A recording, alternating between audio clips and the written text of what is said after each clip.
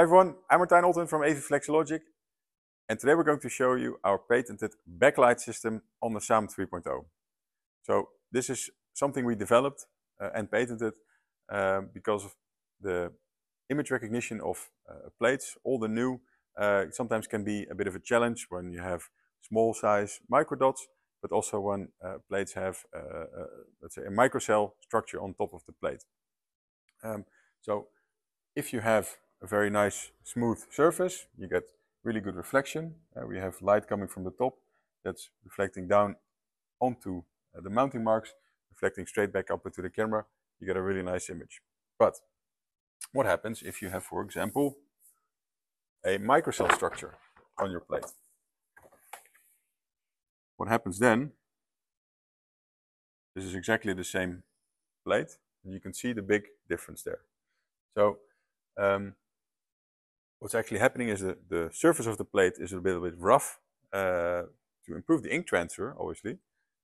But what happens with the light that is coming from the top, it is dispersed in all directions and you get not such a good reflection, and your image recognition is really, really poor.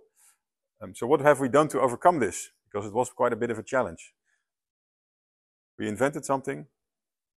We were actually experimenting a little bit with a few things. We did a lot of research, and if you light the plate from the bottom, you get a much better contrast in these type of cases. So here you can see I change my recipe, and suddenly my cross is now recognized very nicely.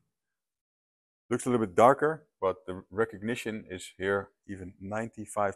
So that's the rate of recognition. So that's really, really good. How we do it? We have light coming from the top, which it's not on right now. You can turn that on and off. And we have also light in the table, in the mounting table right now.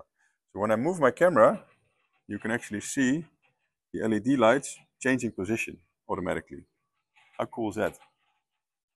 So basically what we have now is light coming from below and light coming from the top. And depending on the plate type, the mounting marks, and the conditions, then we can actually set the recipe so that it will optimally recognize the mounting marks, whether it's a microdot, a cross mark, etc. And we can actually play around with the amount of light, the light intensity here, but that's also set in the image recognition recipe. Here I can see I have my backlight light intensity for this specific situation is 255, that's almost maximum.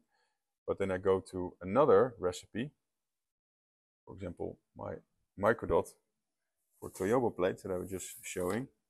Then you see I have a light intensity of 120 from the bottom and 220 from the top. So you can really play around with that and make sure that whatever plate you're putting underneath the cameras will be recognized automatically by the system.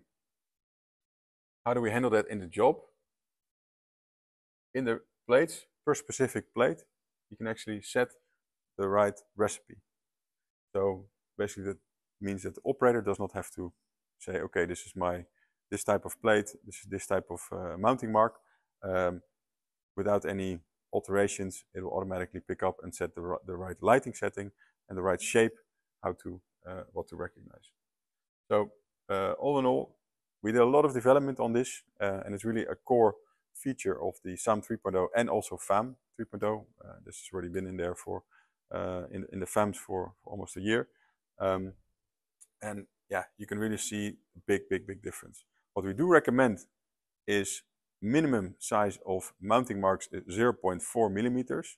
It's not because we cannot recognize smaller, but it's because of the stability of the dots.